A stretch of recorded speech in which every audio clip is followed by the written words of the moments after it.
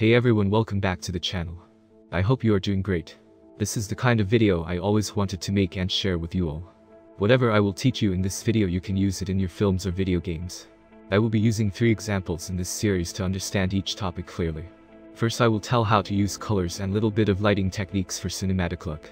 In second video, I will use this scene only for cinematic lighting techniques that boost up your lighting in 6 steps.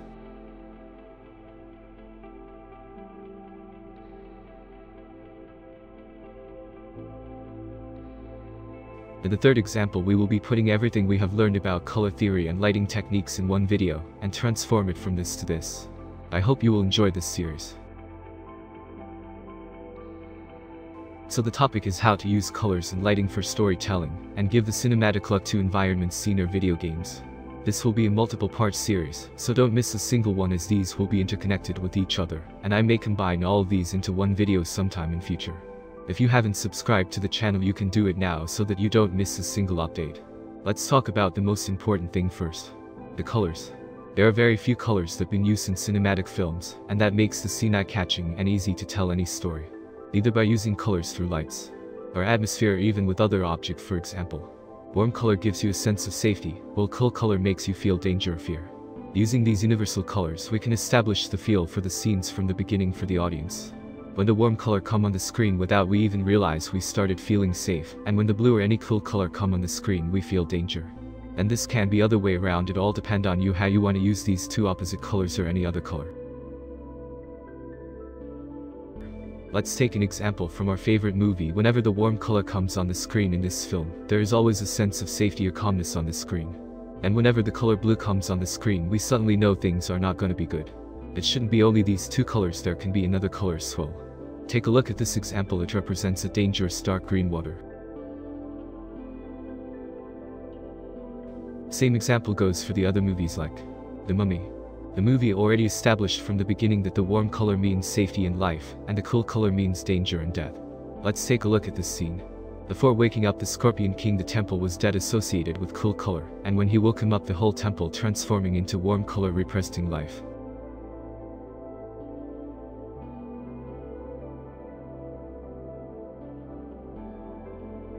When we get to see outside shot, that is already living, breathing, they cleverly used the dark cold shadow to convey the sense of danger, and we all know what happened after that. Let's take a look on different example where the colors been used oppositely. In the Contagion movie, they already established that warm sick yellow color is associated with dangerous virus, and blue color is associated with virus-free environment.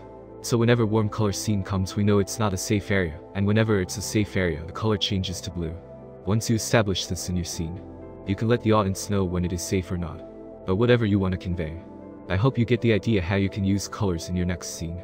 Now let's take a look at my example how I manage the colors in my scene. In this recent scene that I made, if you haven't, go check it out after this video. So in this scene I chose the colors through lighting and atmosphere, and I also made sure the lights are also make sense, they shouldn't be out of place anyway. We will discuss the lighting later. So I chose this warm color to convey the sense of safety, hope and life. And the cool greenish color I use for danger and mystery. Since I am using colors through light and atmosphere, that's why I said I had to choose the light placement carefully. Like I used the warm light over the car to convey this is the only hope and a safe checkpoint in this fast dangerous forest. And I also add the same color light near the hero tree to give it life, and other trees with less leaves have no light. Just remember one thing, you also need to know the lighting techniques like how, when, and where to place the light, which I will discuss in the next part of this series. When you combine all this, you get these beautiful cinematic results. But briefly, let's finish the lighting part for this example scene.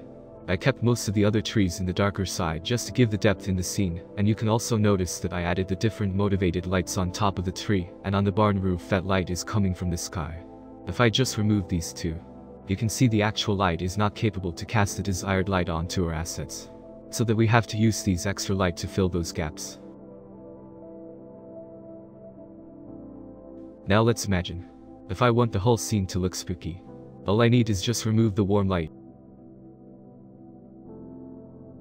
And here we go, we have that kind of feeling. There's going to be dedicated videos on cinematic lighting with different environments and examples. That's it for today's video. I hope you had fun and learned from it. If you haven't subscribed to the channel, do it now and never miss an update. I'll see you all in my next video.